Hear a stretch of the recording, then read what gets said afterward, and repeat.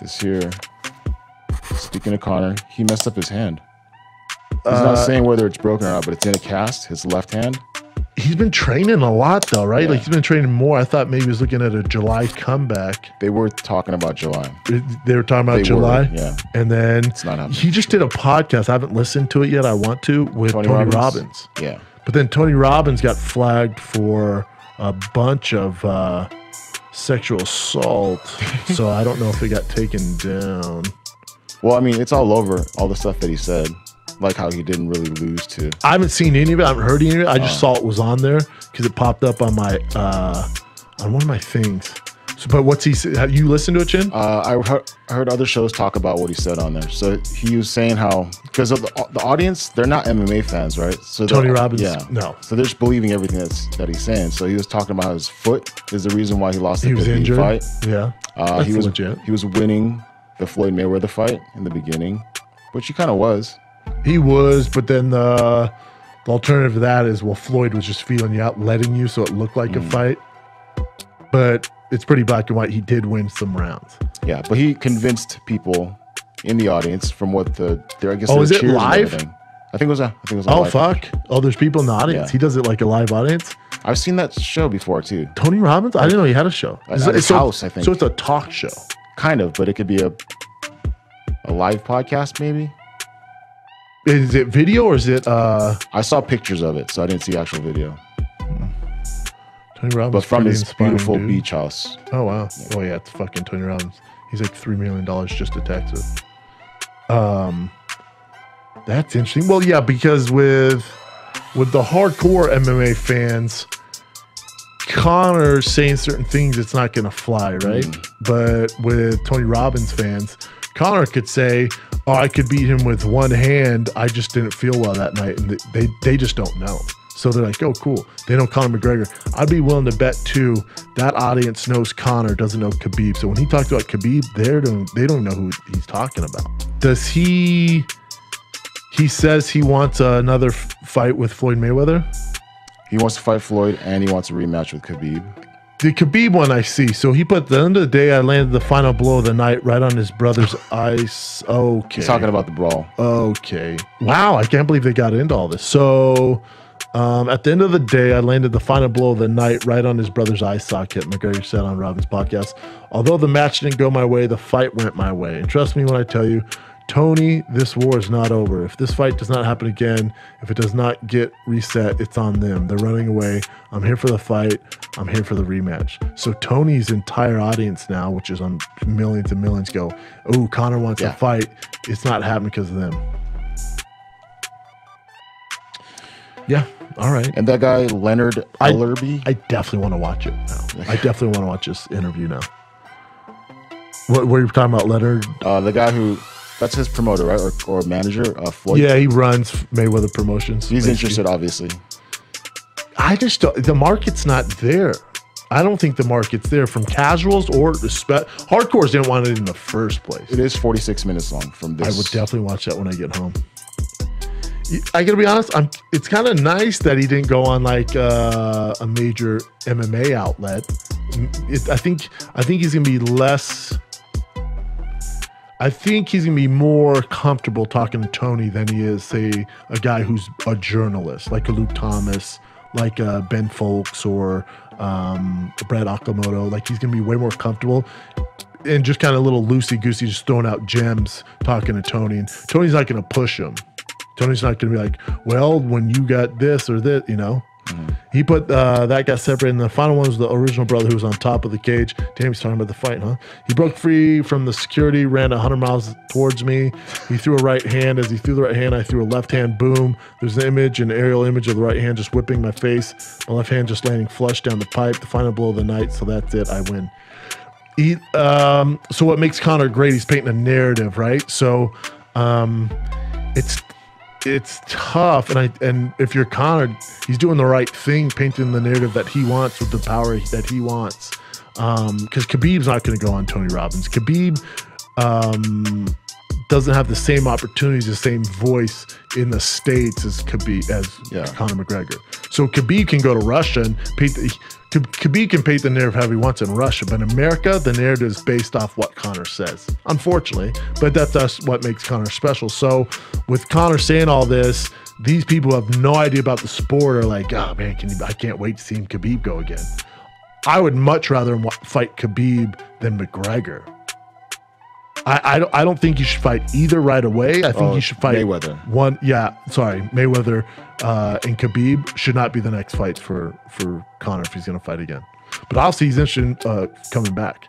There's definitely other fights I think he should do in the UFC if he's going to continue to fight. I think it was smart he went on Tony Robbins. Very smart. More fans. More fans, more mainstream, not so niche. The sport's becoming more and more niche as it's behind this paywall. He knows what he's doing. Yeah. The narrative's being painted. Like, we haven't heard from Khabib at all, right? We heard from his manager. That's not the same. Yeah. Just not the same at all. About his manager, Ali Abdelaziz, ESPN MMA posted this tweet last week. It's just about the top guys in the division, flyweight division. And then, so this is the image here. Here's a graphic. There's Odd Conor. men out. Because Khabib and Poirier are set, Fury and Cerrone are set. Yeah. So they got Conor and Justin Gaethje. So Ali Abdelaziz took that graphic and tweeted it himself, but then he put a chicken head on Conor and a clown face on Ferguson. Why would Weird, put a right? clown face on Ferguson? They had issues before. They used to talk smack before. Yeah, but not really. Now they respect each other. Like he was telling me, he goes, me and Tony are cool. We see each other. We have respect for each other. Put a clown face, especially what Tony's going through. Who's not rooting for Tony? How can you not root for Tony right now? You know, the guy came from, a rough kind of mental health issue, and now he's fighting Cowboy. He's at a long layoff. No one deserves a title shot more. It doesn't make sense why you do that. Yeah. So this is what he wrote. A real champion fighting the #1 contender, and a clown fighting a cowboy, and a quitter fighting someone who will take this soul away. That's just him trying to get Gaethje the fight. He's his manager. You guys know Gaethje's not going to talk shit, really, so... Well, that's just him trying to do his job. I do not see Conor taking the Gaethje fight. Well, Ferguson replied, "Ain't no clowning around, you fake fuck." Hilarious. "Ain't no clown around, you fake fuck. You better leave my name out your mouth before I mop the mat with your sorry ass. You ain't shit without your homeboys, you snitch. No pride, no guts, just like your paper chump. Khabib, see you in person soon." So it gets a little personal by saying see you in person. And you know there's gonna be an issue in person. And this is this is how it ended. So this is Ali's response. "You fighting under the card June 8th.